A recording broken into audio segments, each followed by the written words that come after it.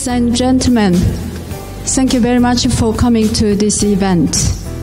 In 2009, when we started Voices from Oxford from scratch, I've never imagined that we would have virtual reality film crew, Yonhap News Agency, and the Real Eyes here today from Korea. Francis Cancross, the then rector of Exeter College, was the first interviewee, and then Professor David Vines, they agreed to be interviewed without any questions.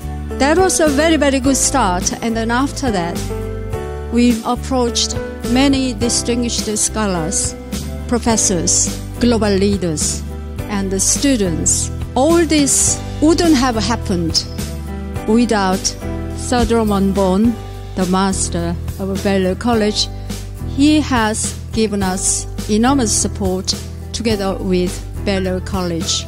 Well, we have a stellar lineup of speakers today. To give us the first of the tea talks this evening, Sir Drummond on inspiring people with poetry.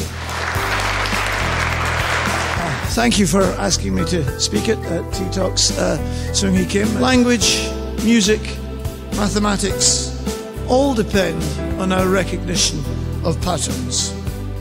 So I'm thinking, how could I talk about the development of China, the rise of China, which can give you a little bit fresh air.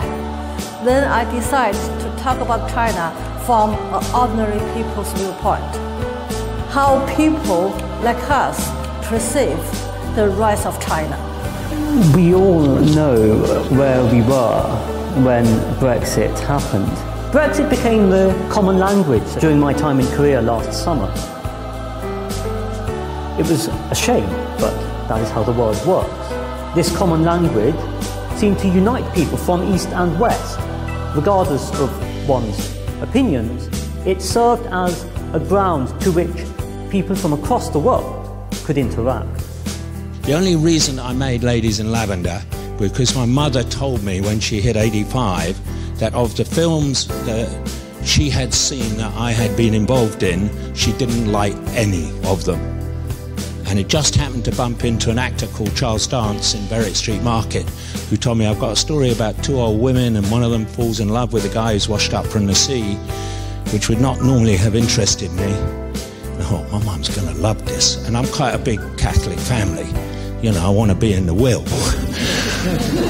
I think a lot of people lose opportunities not because they don't see them, not because they don't know their opportunities, but simply they don't move quick enough to take advantage of that opportunity, and it's there at one moment and gone the next.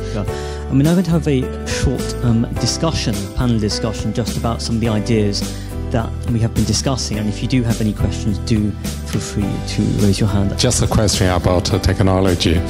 You know, people say the technology like internet and the mobile phone changed the world, but recently, you know, AlphaGo beat the world champion. Do you believe the machine with artificial intelligence will be able to compete with people?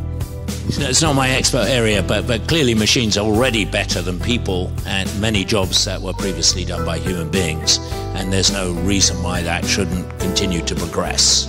So I'm wondering whether within your field you have encountered such situations where you've seen software do things to make you wonder, but how long will it take until it will be so creative, like not even artists will have to fight to sort of be at par with the software. Music software that is creative and can produce excellent compositions, that's fantastic.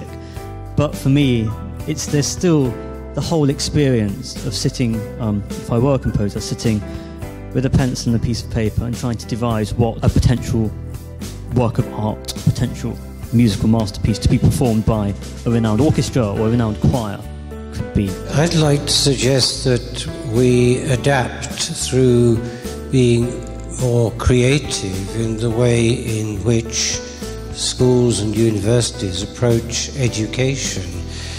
It's clear that we should be educating people to be prepared for rapid change.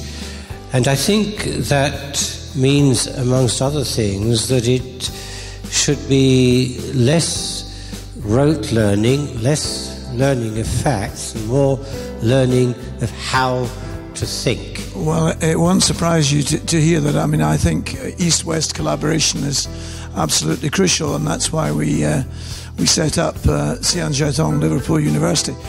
And we made a very deliberate choice when we did that. Quite a few other British universities set up campuses of the home university overseas. So they transplanted the British university to China or to Malaysia. And we said, no, we're not going to do that. That's pointless. Now, what we want to do is actually combine a British university with a Chinese university and create what in China is called a strong partnership. But the key thing is that university works in both cultures. And you can get a degree in China, which is a Chinese degree, or you can get a degree back in Liverpool. And I think that's very important. It's real collaboration. It's not simply transplanting one culture. Thank you very much, everybody.